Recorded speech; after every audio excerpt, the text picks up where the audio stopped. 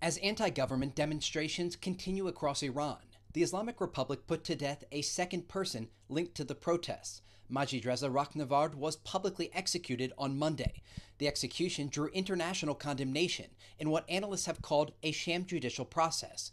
Clashes that began in September have left nearly 500 people dead and thousands more injured.